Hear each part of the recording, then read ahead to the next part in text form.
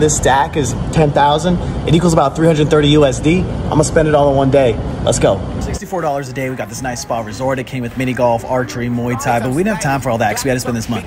I got a sunrise tour to Phi Phi Island. This is a must do if you're in Thailand. The water was like glowing blue. It was warm and the views were incredible. The afternoon we did an elephant sanctuary. This is one of my favorites for the money. You get to feed and play with the elephants in the mud. These are all rescue elephants. They were all really friendly and the staff was incredible. Had some dinner back at the resort. There was this nice sushi restaurant attached to it, and then we went out to Baht Thailand beach. This place has ping pong shows and a bunch of other crazy shit going on. It was actually really awkward because I went with my mom, but when in Thailand, we at least got to walk down the road to see the craziness. We couldn't spend it all in one night.